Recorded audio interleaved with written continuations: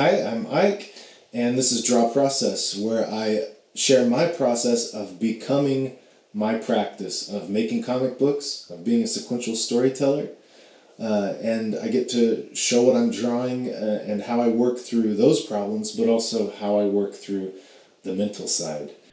Here are the thumbnails. We've got Sword rushing towards the boss, that woman. She's got her, angry expression, then pulling out her sword. It's a very fine fencing sword, so I wanted that to be clear as she pulls it out. And then she lunges at him, almost gets him. He has to jump back, which makes him lose his momentum, so that we get a little pause here in this shot. I chose to change this up a bit, though. I pushed that final panel over to the right, still let it be like a full bleed panel that's, borderless panel. And then on the left, I put an image of Sun and of Farah because I wanted to capture their faces and locations before what happens on the next page. And part of that was the next page was going to start with Sun's face, but I chose to move that to this page. And then also Farah wasn't going to be on the raft yet, but I realized it would help me speed the story up if I let her jump onto the raft on this page. Okay. There are the borders for the panels getting put in place. The last panel there, it doesn't have a border, but I still have a pencil line to show me where the border would have been, so I have an idea of where the safe space will be to put, things that won't be cut off in printing. Some different comic book services like web services or printers are going to have a requirement that there's no words too close to the edge. So it's good to make sure you can keep things within the safe zone. So my loose, fast part of the pencils, finding, I've got a pretty good thumbnail there I'm kind of recreating what's on that, and that required some scribbling and finding it. So I'm trying to get just more and more simple or synergized with, like, the work that goes into thumbnails isn't wasted. It's part of what goes on the page. Only do as much on the thumbnail as I need to, so the page is more where the work occurs. But I feel more free on the scrap paper, on the thumbnail page, to scribble and figure out some shot ideas. If I were to do that on this page, and figure out panel layouts and stuff, I just can't do that on the page. Not right now. Maybe someday. But right now it doesn't seem to fit well. So I figured that out early.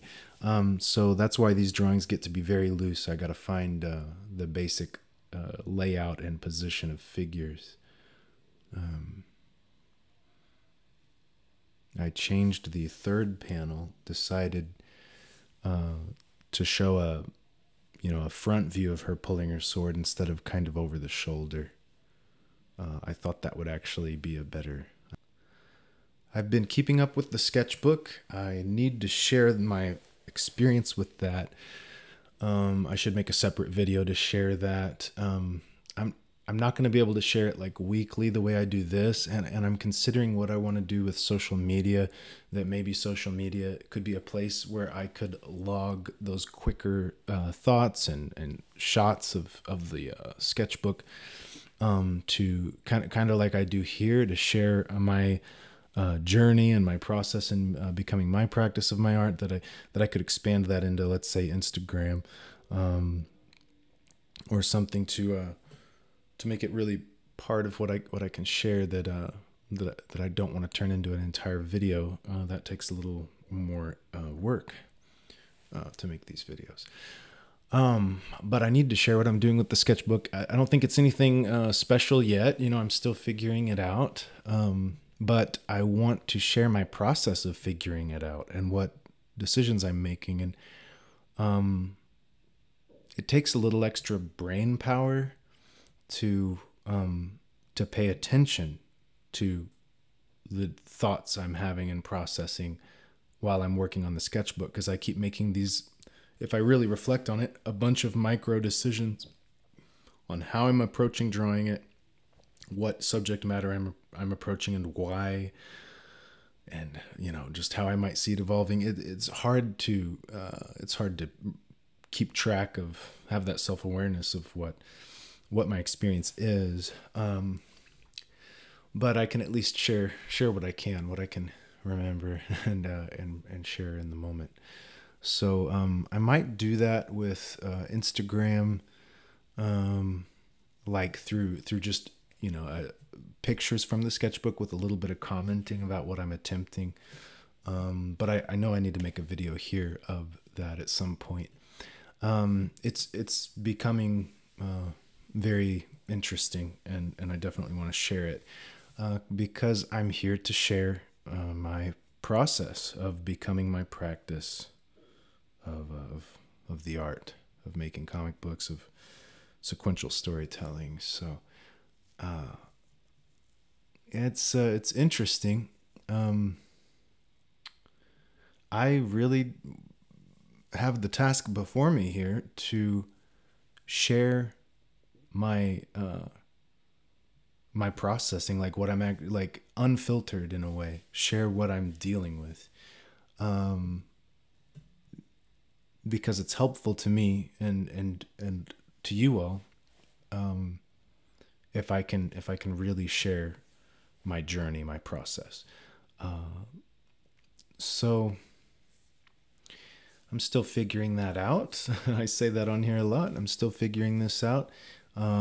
It's not about, like I had a recent breakup and she moved out, and that, that's a big life change. Like I think it's a good thing ultimately, but it's a big life change, and it means extra time and emotional, drain and all that, and being, all the feelings.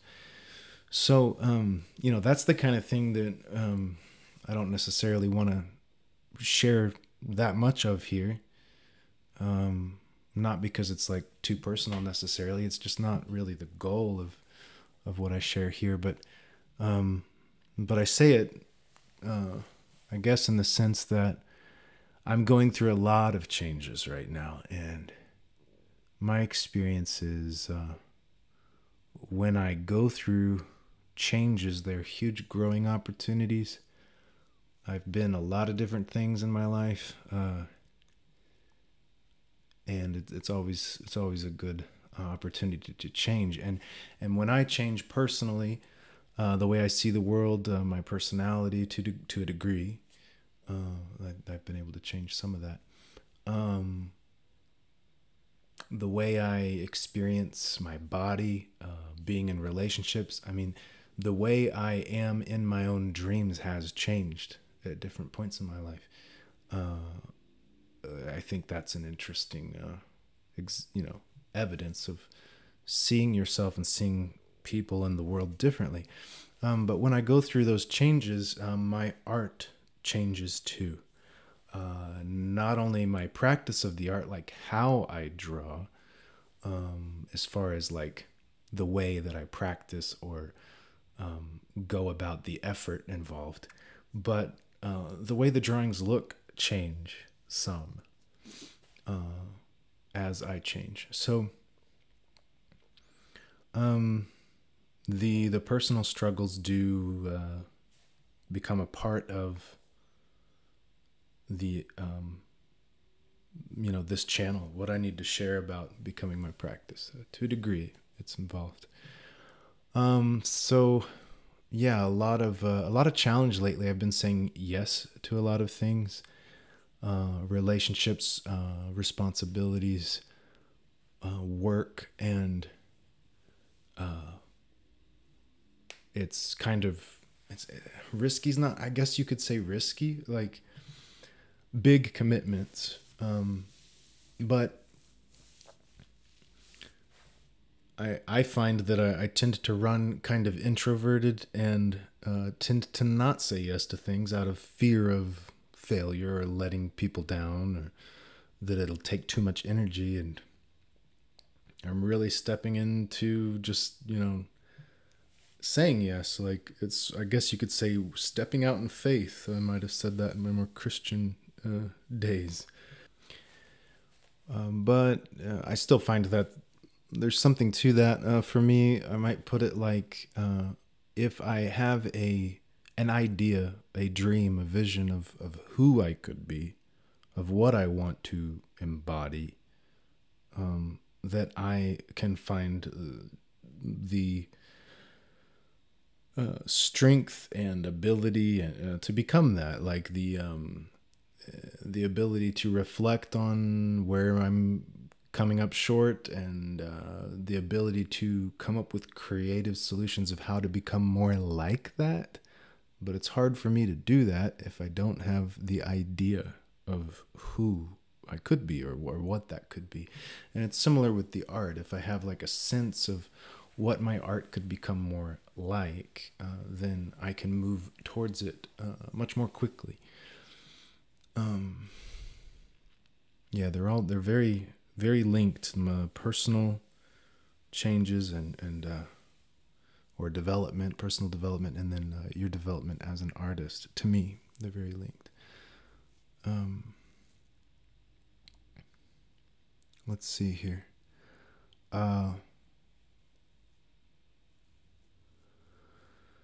This at the time of recording this, I'm actually like maybe 2 weeks ahead of when I drew this page. So at this time, I had not done very much sketchbook work yet, but soon you're going to start seeing more of the maybe any effect that might be having on the pages.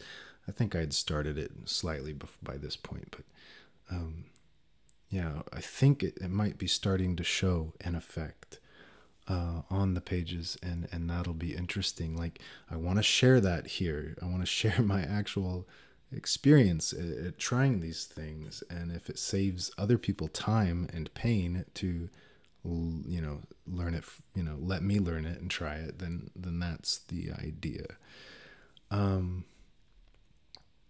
Right, here's a good example. There's some pretty strong perspective on Sword's body. It's exaggerated. His pose is very like angular, like kind of stiff, but not like very dynamic and stretchy, but stiff, and straighter lines, straighter edges to the positioning of his arms and whatnot. That captures a sort of energy, like it implies a sort of energy. And it's kind of cartoony and easy to draw. And when I get that, especially with that extra change from the perspective, the like kind of exaggerated perspective, that is getting like closer to something that feels really right, where I want to go. And I like it because it has nothing to do with this problem I have of how simple to be. Or how slow and careful to make my line work versus fast and expressive. So because that's like a constant problem, but this is like not even in that area in a way, because I could do it fast or slow. It's with the line work, it's just the way that the figure is constructed and posed. Yeah, that's been interesting. Shadows. Yeah, I mean, I've had a continual change in my relationship to the shadows. Something that I've learned. My shadows used to be more extreme, like you could throw parts of the body entirely in shadow and then maybe just give a little white edge to them to help you see what the shape is. And the shadows were more accurate to where the shadows would be based on the light source. And now I'm starting to use blacks more to indicate form.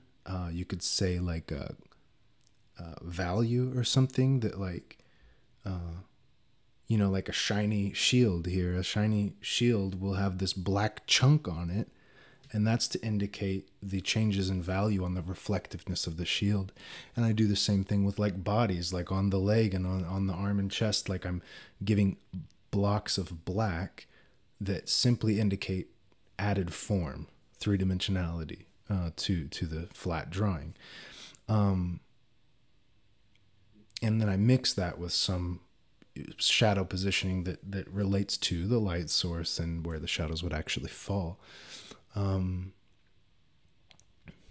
So yeah, that's something. And then having to draw so many figures on these pages, I'm playing with how cartoony and inaccurate I can be with the figures and still be happy with it.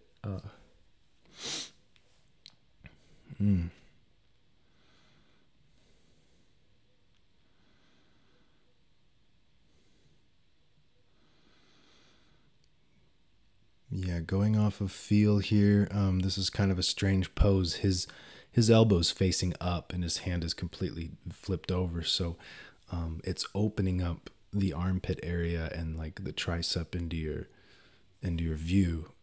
So that's kind of a very uncommon position you would see, but I mean it makes sense when you're sword fighting. He's got to swing. He's swinging the sword down, and rotating his shoulder and arm around. But that makes an odd pose that is harder to capture. So I did my best with it that felt right, but I know that that's an opportunity to do the two things I'm trying to do, like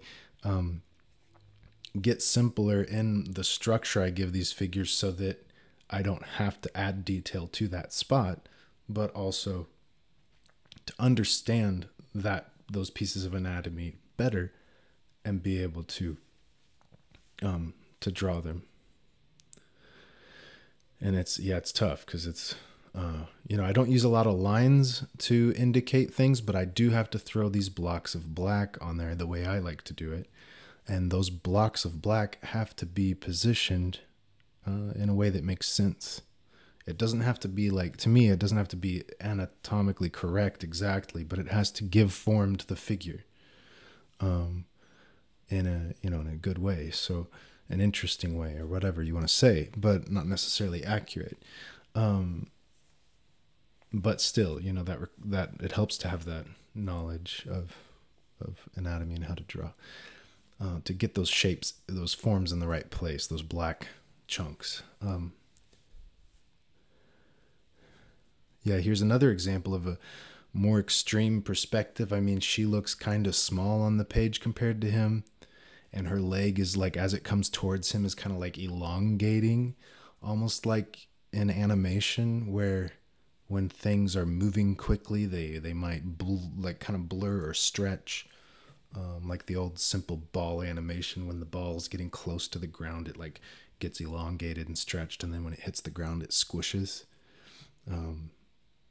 And that kind of thing. But yeah, it implies the perspective. It's not exactly accurate, but it's believable, and it's energetic, and it's okay, this is cool. This is getting there. Another way that I feel I'm getting there.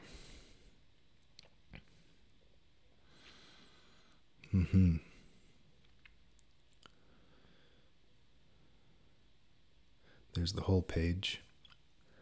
At this point, that's what it looks like in whole. 11 by 17 size paper. Yeah, I got this real basic skeleton here for Sun, and just start to build him on it.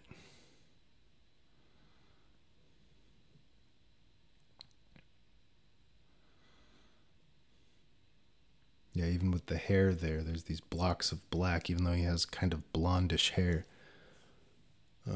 And they sort of are where there would be a shadow on his skin, but I'm not putting that much. It's kind of a blend of the two, but I'm not using it as a shadow on the skin. I'm using it as added form to the hair. Just another example of how I'm playing with that.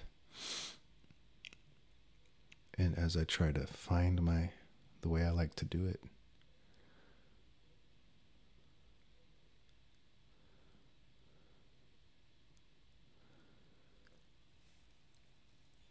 I don't like to be super symmetrical. In the drawings, it just feels more organic, where he's a little off center. His arms aren't in the exact same pose. He's leaning to the side a little bit. Just they feel more alive if they're moving a bit.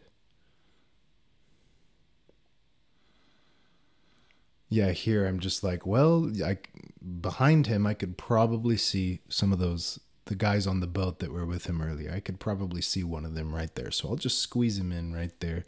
Make sure I'm not creating too bad of tangents, like ways that his lines hit the lines on sun. Throw in a little background. And this is just from imagination. Like, I didn't have to work out the perspective and stuff, really. I'm just like, basically, I think from this angle I could see this much of the building. But it's not flat. I'm not totally faking it and just throwing in these props that are flat. They are still in a sense of perspective. It feels alive.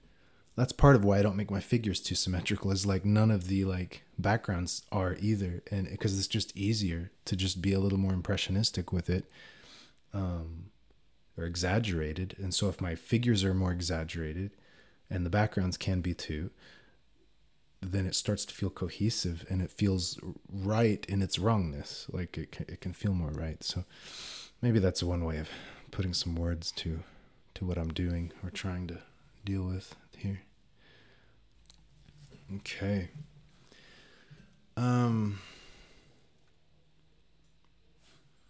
Let's see what else to talk about today. I actually keep some notes sometimes. If I have a thought, I'll write it down.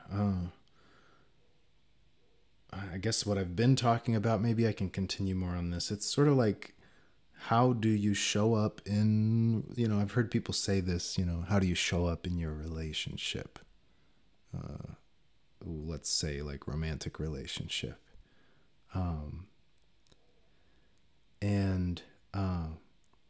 And then the thought of like what I'm dealing with in my art, it's sort of like, how am I showing up in relationship to the artist and myself, and this is all metaphor. I'm not trying to get all metaphysical here, but to me, it's an interesting thing worth considering, is like, am I critical? Am I overly harsh and critical, or am I, is the artist in me the producer of art through hard labor and being professional and conscientious and punctual and all that, and then my relationship to that is, I have to, is it a healthy relationship, let's say? But am I the authoritarian boss that's like harsh to my inner artist? Am I coddling it and protecting it like some child, that it's a fragile, innocent, creative thing that I need to protect? And like maybe you could think of it like relationships. Like, is this healthy or not? Can this person grow in this relationship, or is it hurting them? And like, am I helping the artist in me? Do I have a healthy relationship to that? Because sometimes that even includes, boundaries, or like challenging that part of you, like with for example, if you're coddling your artist self, you'd be like, hey, you kind of suck, like at this and that, or like, like you need to work on this or that. You need to be honest about where you really are with this or that aspect of art. You need to get thicker skin. You need to whatever, like maybe that would be useful to look at more truth there. But then if you're too harsh to your artist self, maybe that would stifle, make it more like, if you think of it like a child, are you making it more like, is it going to become perfectionistic and internalizing and like unhealthy in some way? I don't know. I think it's a useful question. It's something that came to me that I wrote down. Um, as just something I might talk about here. I'm not sure what's worth saying about it because it just starts to feel a little too relationship advice area, which is not something I like doing. Um, Let me see if there's anything else I can say on it.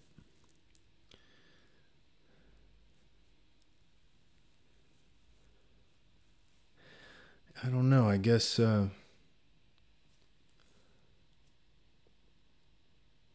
know. I don't know. Believing in yourself, maybe. Like I operate. I believe in the artist in me that it is capable of doing great things. Now, there is something that rises up in me that's like I'm never gonna be great. Like in the sense of like Shakespeare or Leonardo da Vinci or whatever. Like there is incredible greatness throughout humanity that we all have to come to terms with, like our limitations.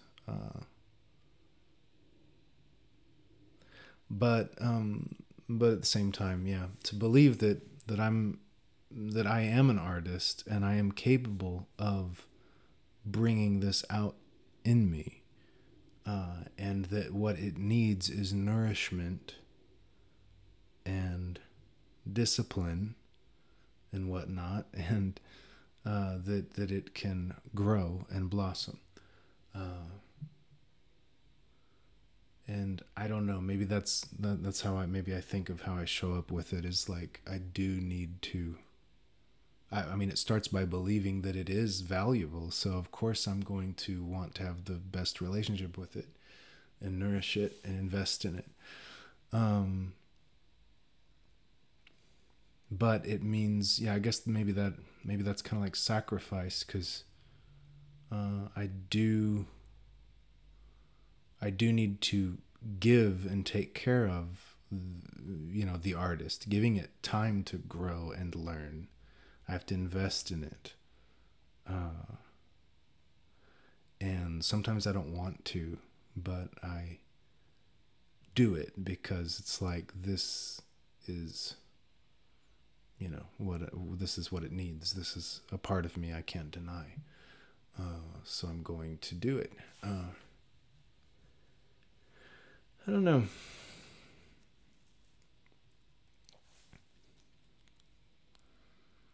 I don't know what else to say on that topic.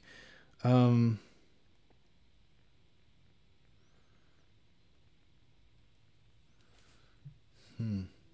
Relationship with yourself as an artist.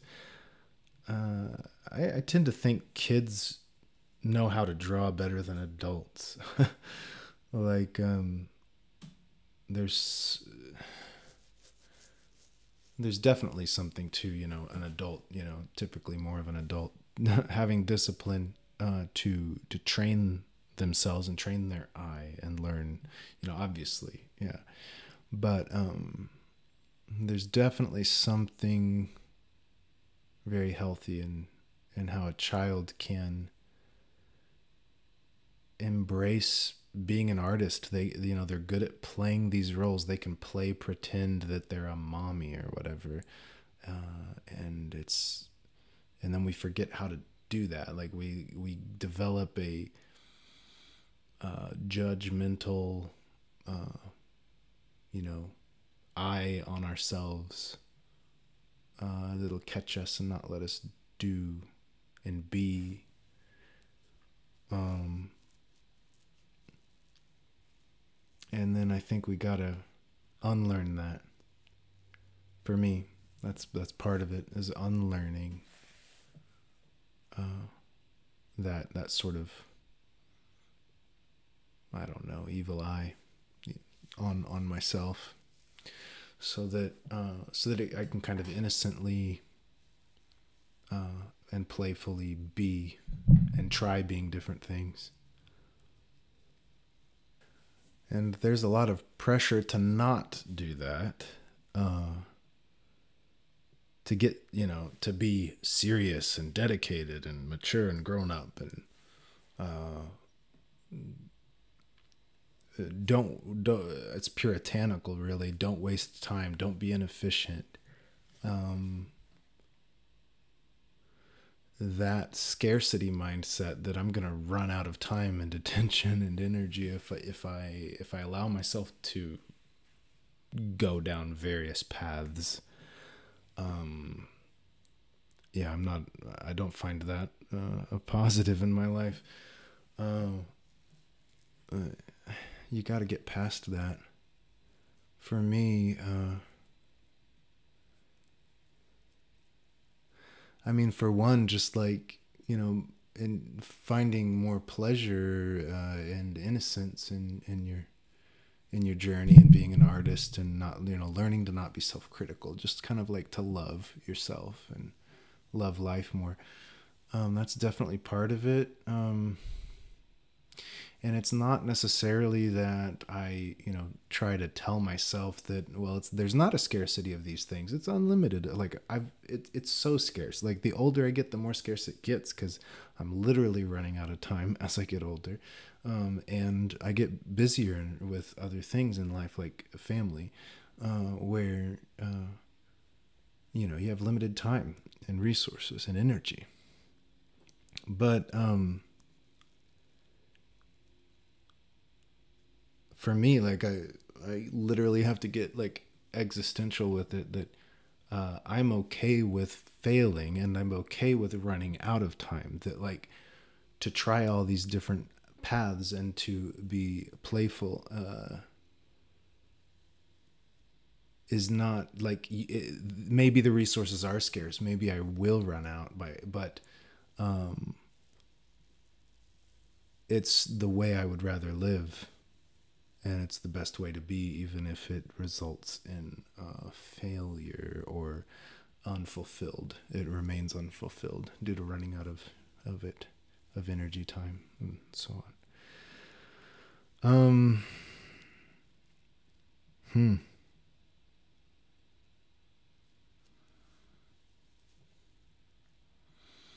But I've got the puritanical side. I've definitely got a perfectionistic, hardworking, disciplined side too. So I don't know. For me, there's a balance. There's just an awareness to gain about them. Sometimes it's like I don't feel I can change as much as like gain awareness of different facets and areas in myself, and I can be them or not. Like be more choosy at moments. But yeah, I have the more serious side, but I want to get more playful. So, like, I mean, one example of that would be I want to start sharing a lot more with you all. I want to share a lot more of my practice and just be really open about it. And not filter, not try to be the expert, but just share what I'm thinking, what I'm dealing with, like what I'm trying to do, and in the sketchbook, for example, and then it fails. Like maybe I end up failing and going down the wrong path later, or be embarrassed of that way of thinking I had, or the way I drew that. I'd be embarrassed later of it. This, the playful way of thinking is like, oh no, this is cool, this is great, like it's okay to not be perfect. I can be childlike. I can just share what I'm thinking and doing and drawing, and I don't need to be embarrassed or ashamed of adolescence or childhood, and so I can just share, and that would be being playful and open versus the more perfectionistic, disciplined, harsh side, puritanical, hardworking side. So, and that's definitely what I feel myself needing to do, what I'm moving into here. I need to show up in life more. And I'm trying to do that with every relationship I'm in, with this channel, with how I draw. you know, that spend time with my kids, whatever I'm doing, I want to really show up.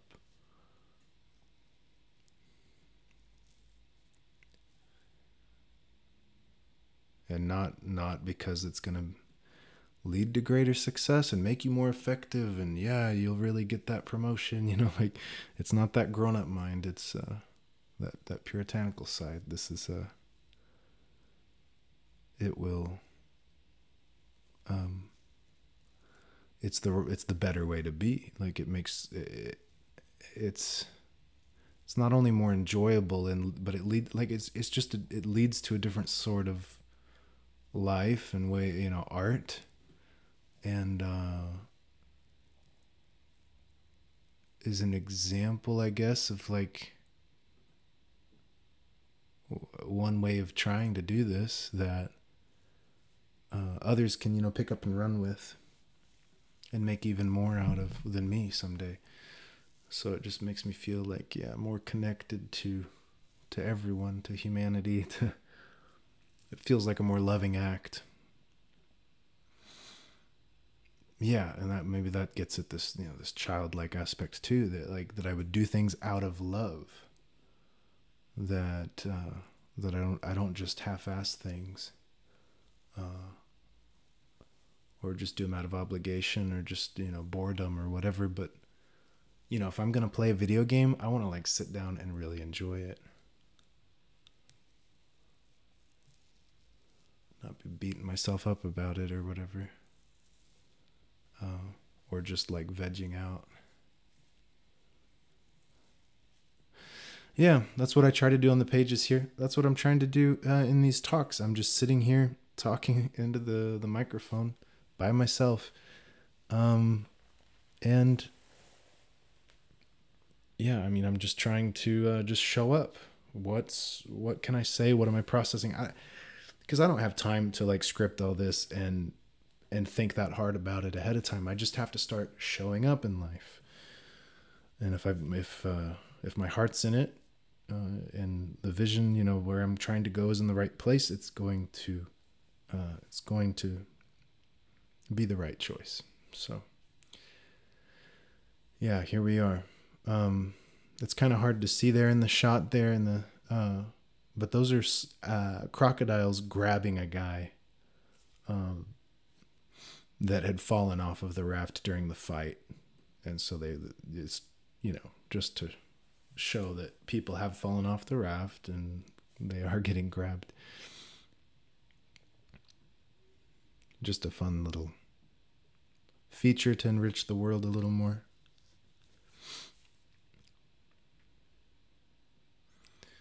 This is kind of annoying, you know, how drawing this raft is annoying.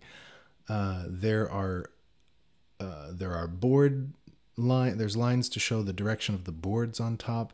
There's ropes that I put over the boards just to give it a little more life and texture, so that it doesn't just look like board lines that don't make sense how they could be constructed like that. So adding the ropes, but with all the figures on this raft, it is really hard to have space for and I don't like to put a lot of lines on the page anyways, but I got to make long straight lines, and I got to put them in places that aren't going to create tangents with the figures on top of it. That's annoying. This one was a smaller raft drawing, but sometimes the raft gets pretty large on these panels, and then it's even harder to get like the perspective and the lines right.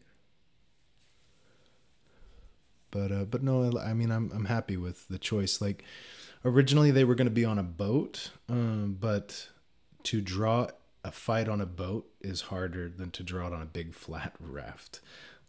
Just to draw it in this space is easier.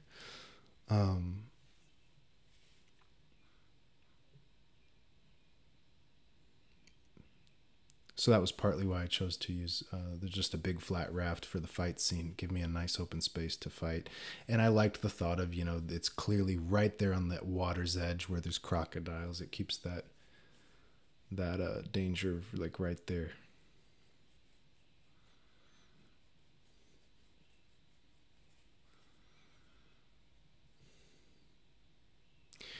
I had to go through the previous pages and make sure I've got the right number of guys with the right injuries. There's like 2.5 dead guys on the top left of this raft here, and along that right side there's 2 guys with arrows, a guy with his hand cut off, a guy that's kneeling. What happened to him? I don't know. Maybe he was shot also, I think. Maybe 3 guys with arrows in him. Yeah, just craziness. This panel was pretty complicated, I guess you could say. This is the angle I chose to go with, but that one is complicated. You got Farah jumping onto the raft, and she's in the center, main figure, but I have to show the boat she came off of, and behind her there's not only 2 dead guys and a guy kneeling, but then just past that is the canoes with sun on them, and that starts to get like many layers of people and little things. So I managed to scribble it in. And like, yeah, I mean, that's another thing is like, if you're trying to like get better at drawing and drawing in comics, it is only in the comic that like certain problems become natural, so you have to solve them, and then that changes like how you draw. Like you have to sometimes draw very small people in the background and very large people, and then how you choose to simplify for those situations, or complicate them. Like that's hard to recreate in a sketchbook. It's hard to recreate if you're not just like actually doing the drawing of comics. So I mean, yeah, I do recommend it. Like I do recommend that if you want to draw comics, draw comics. Like you can obviously draw in a sketchbook and other things too. Design work, graphic design, or there's lots of things that can carry over and be useful, but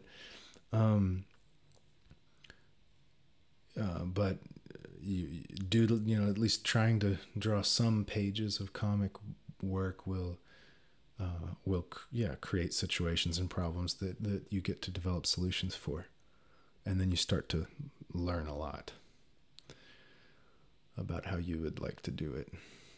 So I wonder if the next issue, if I'm going to like this issue, I don't know how long it's going to be, maybe 50 something pages. This Crocodile City, our intro, to First Sun and Sword as a series. But the future ones, I might do full color or like a limited palette. But this is just gradations of one color. Like it's mostly yellow, and then it's like a greenish yellow, a slightly more green yellow. But it's all in that neighborhood, and on each page it's just that one color with different values of light and darkness of that color. I guess there's maybe some saturation changes too, but it's the same color. Very limited and stylistic choice that I'm happy with, but maybe in the next one I might try color. I'm not sure, because it wouldn't take too much more time to do the color.